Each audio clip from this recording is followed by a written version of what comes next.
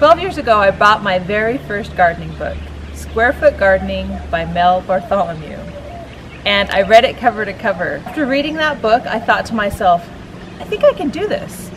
His book really demystified the process of gardening. It took out a lot of the complicated things that I wasn't quite sure how to do. So I'm going to tell you today some of those reasons why I love square foot gardening, and if you're just getting started gardening, it is a great way to begin. And 12 years later, it's still the method that I use and love in my very own garden.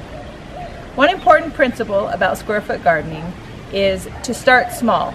A 4 foot by 4 foot raised bed is a great place to begin.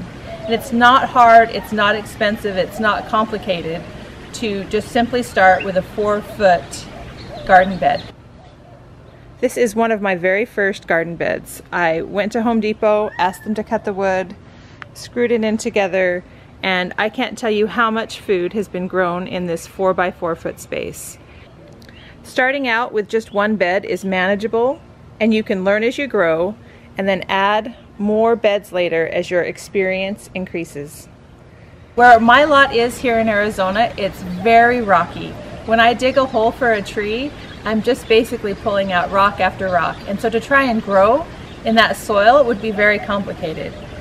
Mel recommends Mel's Mix, which is still what I do today, and there's different ways you can do it, but it's basically a mix of compost, vermiculite, and either peat moss or coconut coir.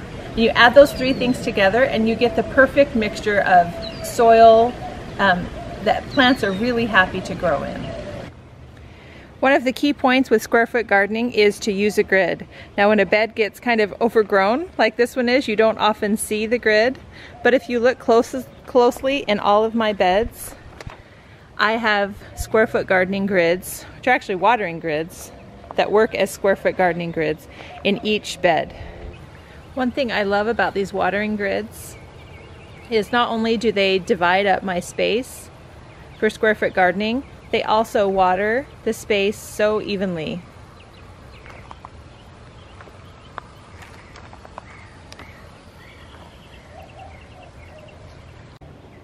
When I first started out, I had some beds with grids and some without.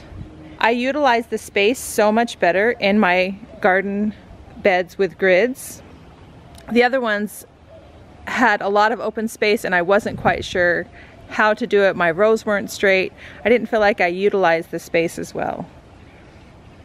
A common quote you'll hear from square foot gardening advocates is, if your garden box doesn't have a grid, it's not a square foot garden. And a grid doesn't have to be complicated. It doesn't have to be a watering grid. It can be as simple as string between two beds. It can be wood boards. It can be removable PVC. There are many options for a grid, but if you're really serious about square foot gardening, install some sort of grid in your beds.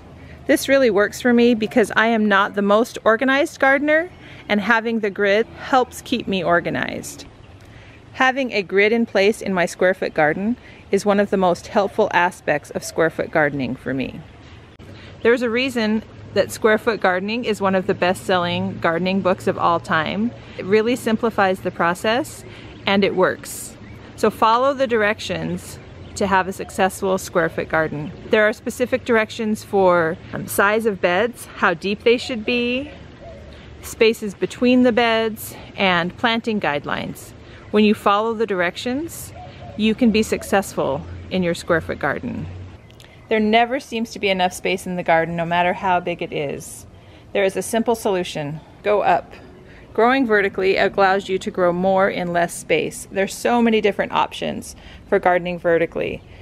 There's these trellises that I've made out of electrical conduit and pipe fittings. You can see here with cattle mesh panels attached. There's all sorts of trellises that you can buy online. You can also make trellises. You can see these here on the wall. I use ladders as trellises. Use your imagination. There are so many things you can repurpose and use to help your garden grow vertically. Using the vertical space in your garden maximizes what you can grow, no matter how big your garden is. Another tip with square foot gardening is to plant at the right time.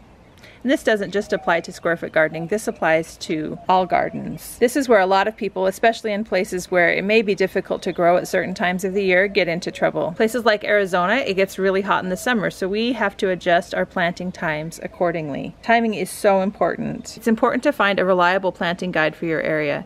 If you live in the low desert of Arizona, I have planting guides that I love and use for vegetables, herbs, and flowers, all on my blog. Planting at the right time helps you be successful. When you're following correct square foot gardening principles, things are probably going to ripen and be harvested at different times. When a square opens up, plant something. Clean out the debris from the previous plant.